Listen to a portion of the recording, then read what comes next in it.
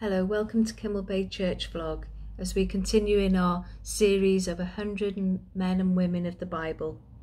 Today we're going to be looking at Elizabeth. Elizabeth was the wife of a priest named Zechariah. She was also the cousin of Mary, the mother of Jesus. When Elizabeth is first mentioned in the Bible, she is, as Luke puts it in Luke chapter 1 verse 7, in her advanced in years. This could mean anything from middle age to old age. It's a bit like asking one of the children from our groups how old I am. You'll get an answer of anything between 20 and 120.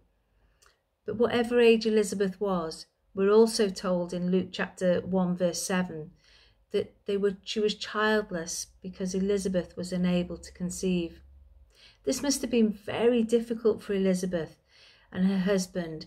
In their day and in their culture, the whole purpose of marriage was to have children, to continue the family name.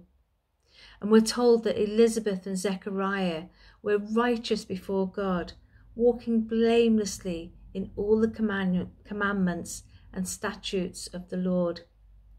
I wonder how Elizabeth must have felt, being faithful to God, praying continually for a child, and yet she had passed childbearing age.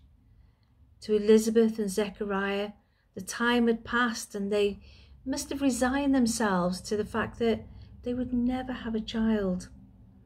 Elizabeth would have been living under a heavy cloud of shame that she was still childless.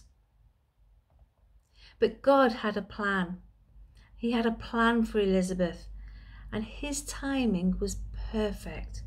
To God, all things are possible, and his time is not our time. He sent an angel to Zechariah, telling him that they would have a child. Zechariah doubted what the angel was telling him and was struck dumb. He returned home to Elizabeth, and Elizabeth became pregnant. What joy must have filled Elizabeth's heart at that time. Elizabeth and Zechariah had prayed and prayed and prayed for many years for a child. And whilst they thought the time had passed to be able to conceive, to be able to have a child, and their prayer hadn't been answered, and yet they had remained faithful to God. They had still trusted, they had still obeyed his commandments. But God's timing was perfect. Elizabeth became pregnant around the same time as Mary became pregnant. There was 6 months difference, which meant that Elizabeth had gone through the pregnancy first and was 6 months along the line when Mary became pregnant with Jesus. Mary and Elizabeth were able to share that experience. It was an experience that only they would have been able to understand, the miracle of the birth of both of their babies in different ways. And Elizabeth was able to encourage Mary. When Mary and Elizabeth met together whilst they were pregnant, we hear of that beautiful song of praise that Mary sings from deep within her heart. And as they met, the baby within Elizabeth's womb jumped, and the Holy Spirit told Elizabeth that Mary's child was the Messiah. What joy that must have been for both of them, and what encouragement that they would have been for each other. These two women who knew each other, the younger who was carrying the Messiah, and the older woman who was carrying the one who would lead the way for him. So God's timing was perfect. Elizabeth and Zechariah had lived faithful lives under the shadow of shame, having no idea that God had such a plan for them, that they would have a child, and that child would be called a prophet of the Most High, and that he would prepare the way for the Lord.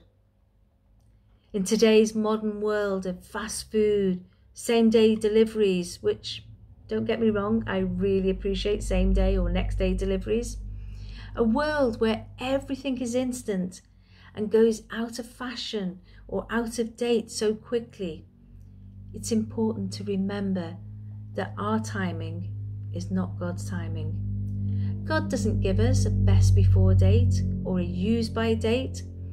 God can and does use any one of us at any age, regardless of our abilities, our strength, our health. If we are faithful and willing, then we all have roles in His kingdom.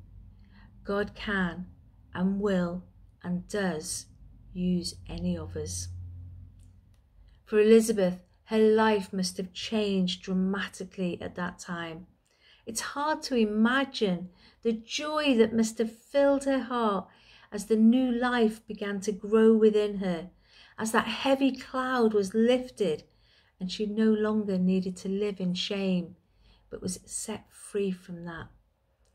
Last week we received a Christmas card from the lovely Dorcas, and I thought it'd be lovely to finish this vlog today by reading the words that she wrote. Dear Church, I love Christmas. Every December, I try to focus on one truth that the Christmas story reveals to us. This time, the words of Elizabeth have caught my attention when she says, "How kind the Lord is, He has taken away my shame." Jesus came and later on died to take away all our shame. So may you all know His kindness this Christmas, and may you all know the freedom that comes from when He takes away not just that shame, but all shame. I love the story of Elizabeth and how God sets this woman free from her shame. But what I love even more is that isn't the end, but Jesus came for each and every one of us, as Dorcas has written in that card. He came to set us all free. Let's pray. Thank you, Lord, that you did come, that you came for each and every one of us to set us free from our shame, to set us free from our pain.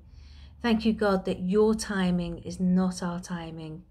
Thank you that you use each and every one of us in the way that you know is best for us. And Lord, thank you that you can and do use us in your kingdom.